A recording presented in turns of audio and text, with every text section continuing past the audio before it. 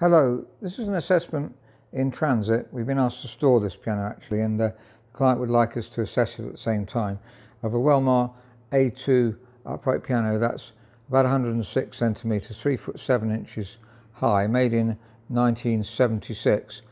And first of all, the casework is quite damaged down here. Apparently it was scraped and in removal at some stage. Now, looking this one up, I think it's solid mahogany and not veneered mahogany. If we look at this Welmar brochure here, 1966, if you look at the top right there, we have an A2 and an A3, same height, 3'7", solid mahogany, can be veneered walnut. If you look, solid mahogany, 285, it's about £4,500 equivalent, or perhaps 5,000 today. Wouldn't normally get solid mahogany, nowadays it would be veneered. If you look down below, you can see the C3 is veneered mahogany, so it's a bit flickering this video, and the grands are veneered. So veneered is kind of, it takes longer to do, more expensive. The grands are very, very pretty veneered, flamed or figured mahogany in some way, and figured walnut too.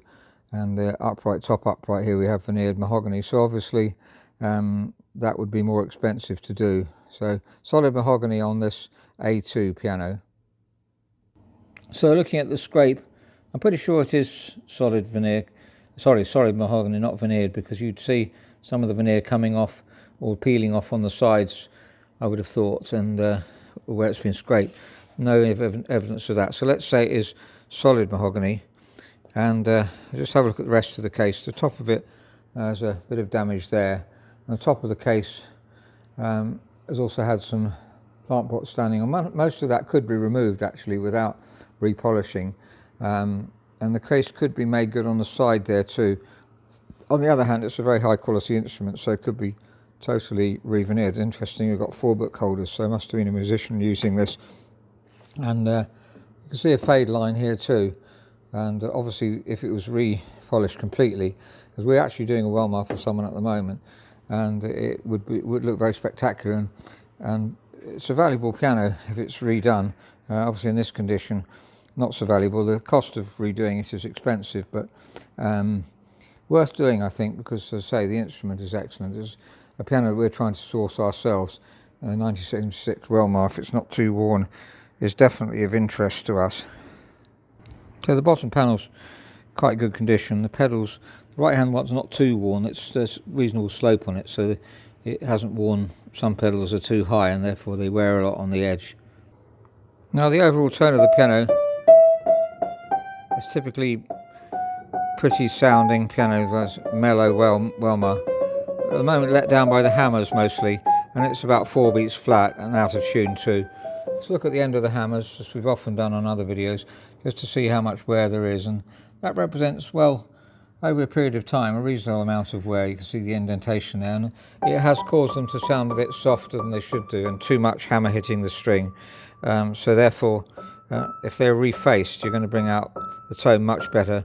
So in other words, there's just too much hammer area hitting the string, and therefore is dulling the sound, and also it's a bit soft. So if you take off the top layer, just the very top layer, 1mm, won't make much difference to the amount of hammer on there, and they've got to be done very straight, as we've mentioned before, so that they hit all 3 strings at the same time, and that's going to improve the tone a lot. The dampers, I think the springs to me are a little bit on the heavy side.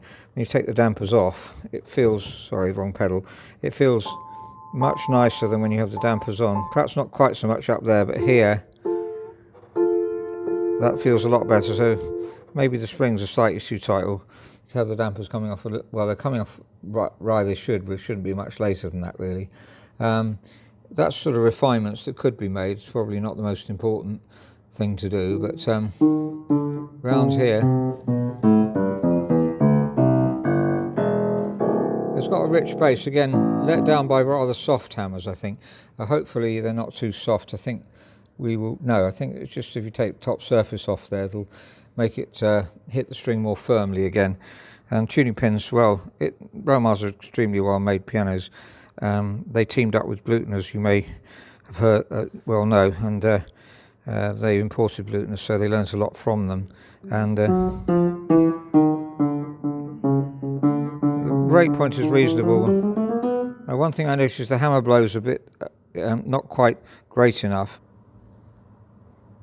So we have a hammer blow here about 41 millimeters, should be about 47, and someone's put a piece of felt in here to decrease the hammer blow. It might be to make the touch slightly lighter. You could do that, and then you have to re-regulate, take up the slack. I would take that out and give it more blow, because it just feels a bit weak on the touch to me. So I tend to take that out and increase the hammer blow. Probably that's going to take it up to about 45. Maybe a bit more. So 47 would be the normal for most pianos, but they do vary a bit between, say, 47 and 45. But generally the tone is pleasant, but just let down by the hammers, really.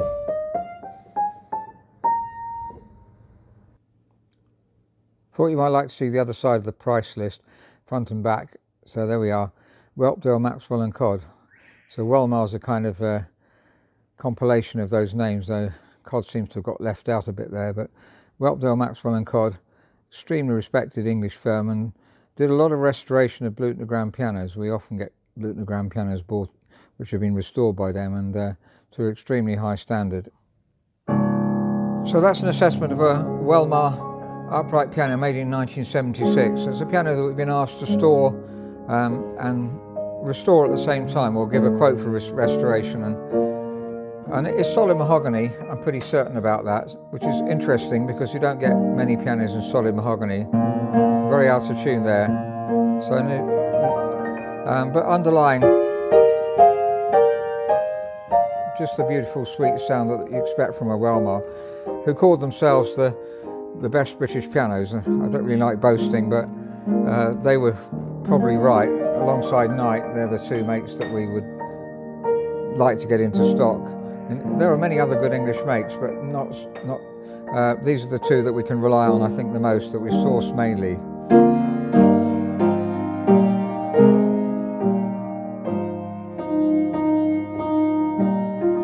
Now, touch-wise, so touch is really important for musicians. I would increase the hammer blow a bit. And it needs lubricating. That's dry lubricant on the centres, and just refinements that we would normally make to our own pianos, just to get the very best out of it. But I would say it's worth repolishing the piano. We're doing one for a client at the moment, and it's not going to be French polish because that would be very, very expensive, but just to make the case look perfect again, and then it puts value on the piano. Hammers need refacing. That's the main technical thing, as well as the touch to do. So I hope that's been useful.